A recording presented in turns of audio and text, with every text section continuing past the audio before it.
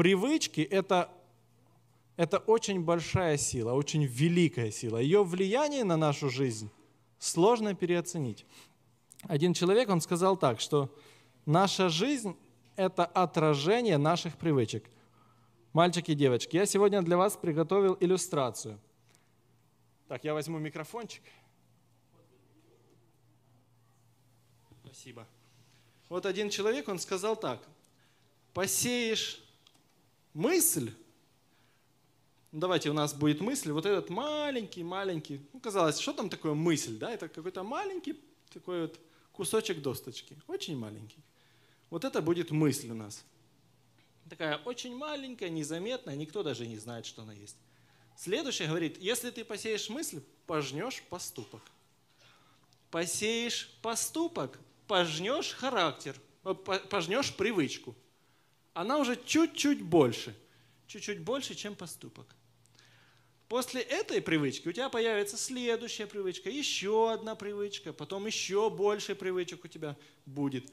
После этих привычек у тебя получается из привычек получается характер.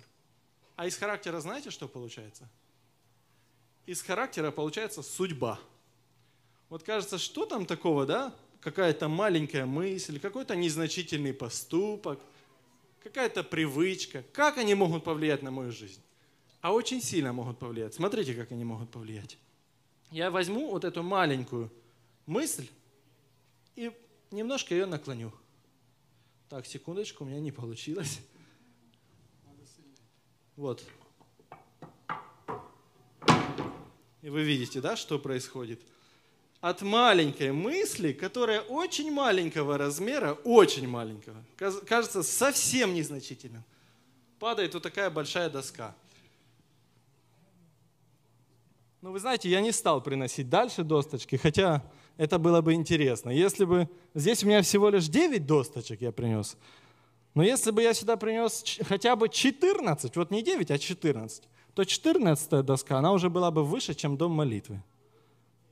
А 23-я досточка, она была бы выше, чем Эйфелева башня. Знаете, какая высота Эйфелевой башни? 984 фута. Вы представляете?